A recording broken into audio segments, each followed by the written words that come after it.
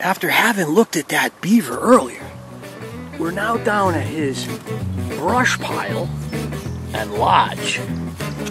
One of the things about beaver is they will build their lodge. In this case, he's a river beaver, right? So he's in a swamp. He's really on the bank of a stream here, probably anchored on some tufts of grasses or a log.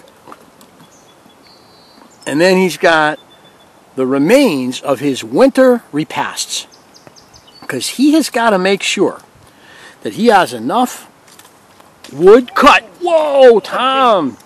Oh, jeez. You got to have enough wood cut to get through the winter. And it could be a long, icy winter. He might be stuck in there from mid-November right through April. So it's all about getting enough of this forage stored and anticipating the season properly. I wonder if beavers have the Farmer's Almanac. There are now 2 beaver under this. There's another size of a marmot. Look at the size of the beaver here coming. Huge. You thought that other one was big. That one's twice as big as the one we just saw. So there's 3 right under me plus that one that's back there. That's 4, and then there's the one way down there. That's 5 beaver here. I think beaver babies will stay at home for a year after they're born. These aren't babies. These are huge. I mean, these are 40-pounders. It doesn't make sense that they're all adults, though. But they're certainly here. Tom, go. I'm having Tom lead the way over this beaver dam because they don't look happy right now, and I feel like in the world of being me, you know, Tom was a former student years and years ago, and I mean, oh, there he is. There's the beaver right there, swimming underwater. I just broke through my ankles in their living room right now. Don't, Tom, you're going to get eaten. Tom, you look good with a friggin' peg leg, though. Peg leg Price. Taking one for the team, Tom. Finding out where the weak spot in the dam is so I don't fall in. That's the kind of guy Tom is. Now, fishing brooks like this, Tom is right here, and I'm right here. We're just taking our time casting going down the brook, and it's like nobody's complaining. We're catching fish. Except the beavers. Yeah, the beavers they're not happy. And that's the thing. When you have kayaks, don't be afraid. Oh, right there. There you go, you got them. Don't be afraid to explore. Oh, it's a pickerel. Oh, no. You know, you got this vessel that's meant to go out into these outwaters, so get out there. Oh, he's a slimy sucker. He's at that size that just drives you crazy. All right, there he is. Duck in the water, pickerel. Got to get out of the way of Tom here. Now, you know, we're in this brook that is, what, 12 feet wide, 14 feet wide, and we're just taking our time going down the brook, pitching in front of us. There's little sloughs out to the side, and there's little beaver banks that we're banging. Like there's a slough right here, Tom. I'm coming over the top. I'm going to attack the slough. Oh, yeah. Oh, right, in the arrow root. Oh, oh, oh, oh. Oh, oh, oh. You got to get back in there, Tom. There's more slough. The great thing about it is you're just kind of meandering along. That's a little largemouth. Not that little. Nice size. Oh, he's off. Pickerel must have just, oh, pickerel keeps on going after mine. Oh, he got it. There. It off again. No doubt what that was. And there's a slough right there.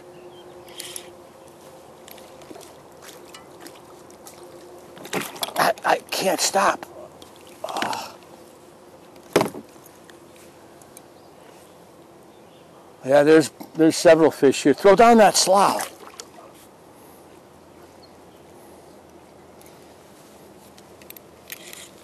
Another beaver dam.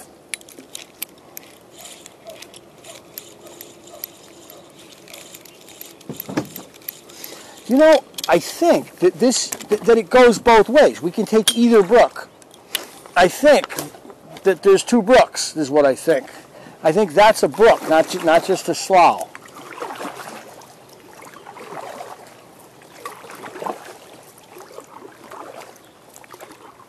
Or is it? Does it end or does it keep going?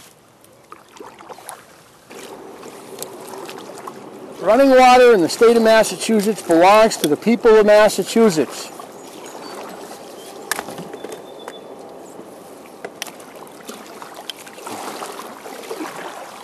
Yes, we have snuck out on a pond that I have been looking at my entire life.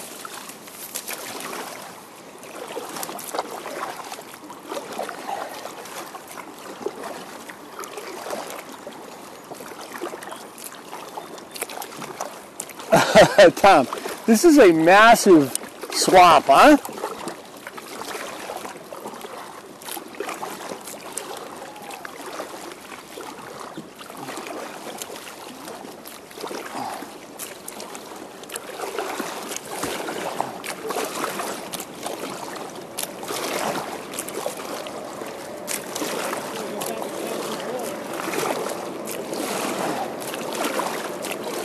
Oh, Tom, check out the pink ones. This is a different kind of pond lily right here.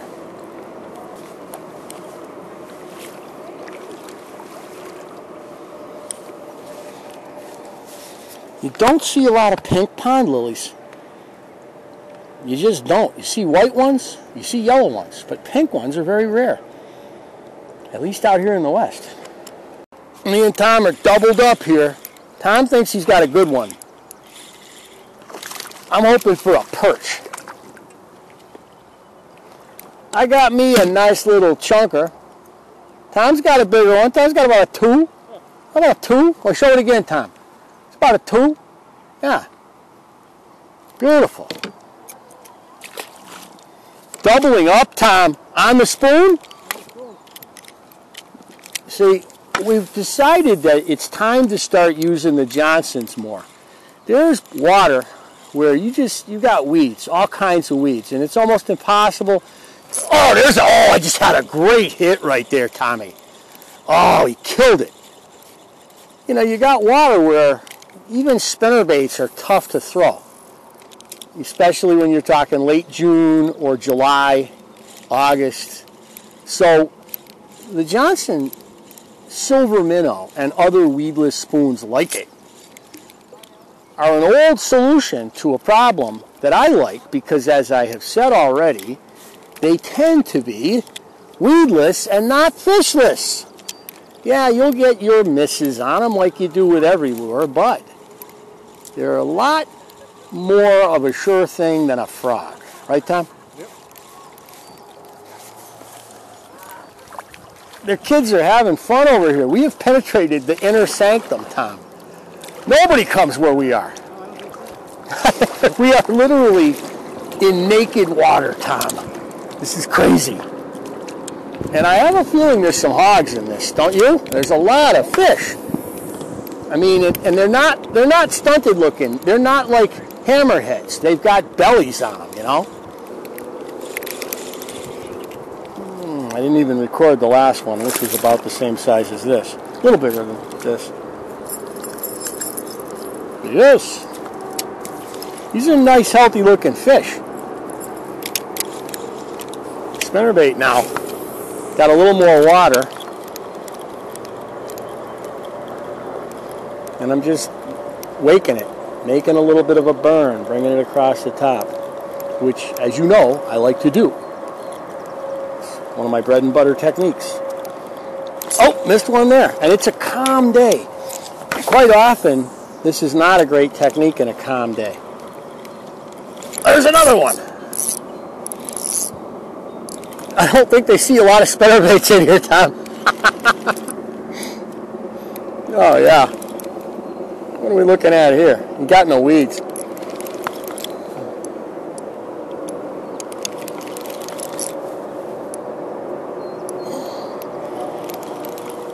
Tom's got one on the spinnerbait.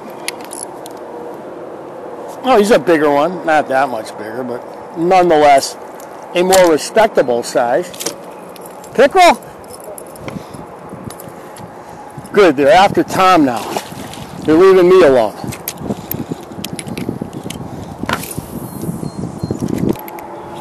Right at the boat, this guy pounded it. Oh, yes.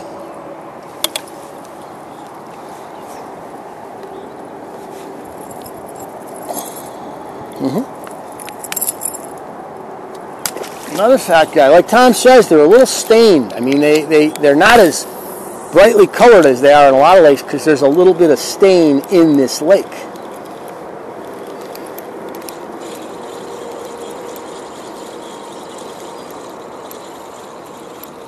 We're fishing at like noon. It's like midday. The European swan is a beautiful sight. However, they are invasive. And most young men in Western Mass have had experiences, Tom. Remember when you were a little kid and your mother brought you to Stanley Park? Remember that? What happened when you got too close to the swans, Tom? It happens to every little boy in Western Mass. It's not a good thing. And there they are, the culprits, the swans. They're really beautiful birds. I'm sure they got a nest around here somewhere. That's the biggest one today so far, probably 2.5, 3, right? Yeah, they're fat. Here we go. Somebody got me into the weeds, boy. There's some activity out here in the middle.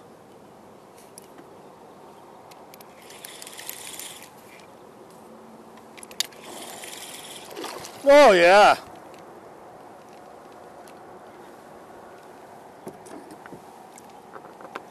These spoons are just kicking butt today. No, it was on a spoon.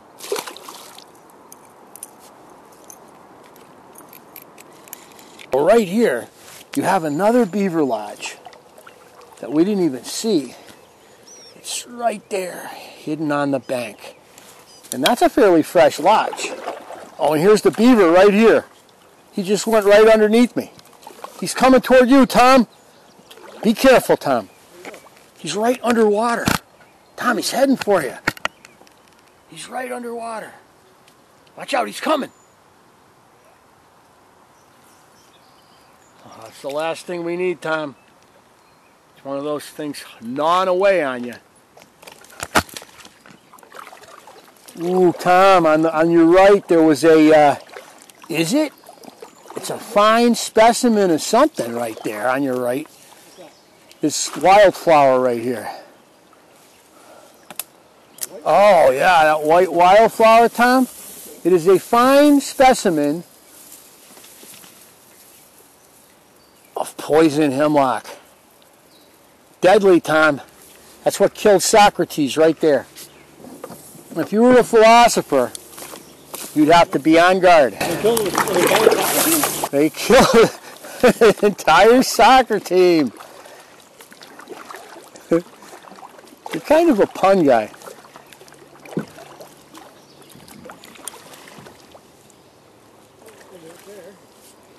There's where it all started. Yeah, there's our 4-foot clearance right there.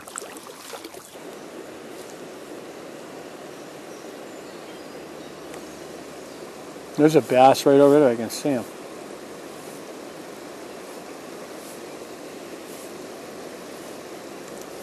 Oh, right there. Lucky I did not set the hook.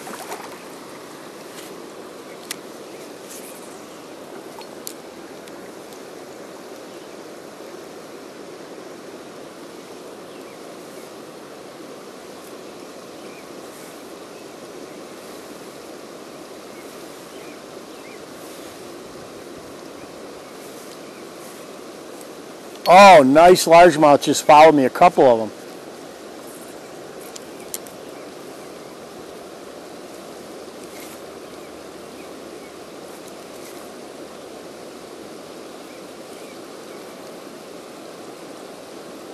Berkshire bogs. They're all over the place. They're off every roadside.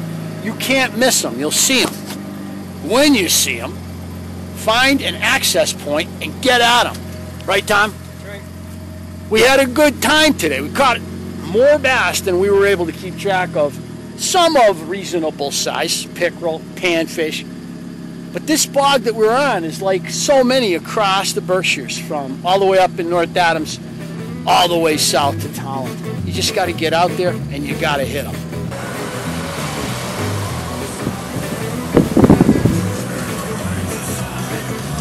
Shaker Mill. There it is. We're right near Snagglewood, Tom.